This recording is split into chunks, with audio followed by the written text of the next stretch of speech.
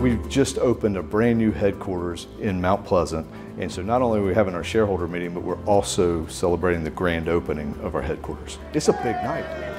Have you seen our building? It's magnificent. I am so proud to be here in the heart of Mount Pleasant, serving 6 Mile, the 7 Mile, and the Mount Pleasant community. You can feel the energy. People were excited. We put in our hard-earned money, and we put our money where our mouth was. And it's a joining of hands with both the bank and this community. Banks for years gave money to people that didn't need loans. We give money to people that need loans. We share in their vision, and together we build their businesses, help their personal portfolios, and allow them to grow.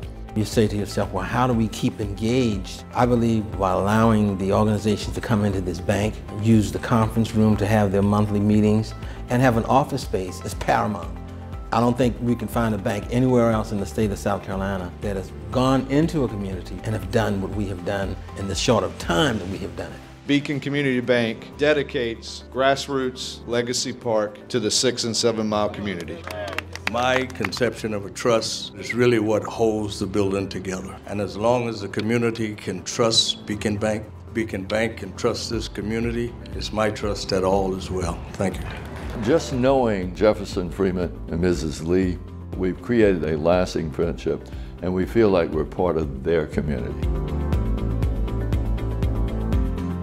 Banking is all about people. Like so many things in life, without a great team, you're nothing. That's been one of the greatest joys over the last 6 or so years, is putting the team together. We've been really recruiting and hiring a lot of talented folks. Victor, because of his dedication and how he lives out Beacon, we brought him to the headquarters. We all work so well together, and it's incredible to see how we're all working towards the success of the bank. What do we do next to say to this community, we actually mean business, that we're here to share the dream, not only for the bank board members, but the community. And I think that what we're doing now is sowing seeds.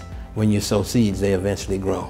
If you'd have ever thought that after 6 years it would be $630 million, at this point it was just phenomenal. In 1 year would be $750 million, and at the end of 2027 we will be a $1 billion bank.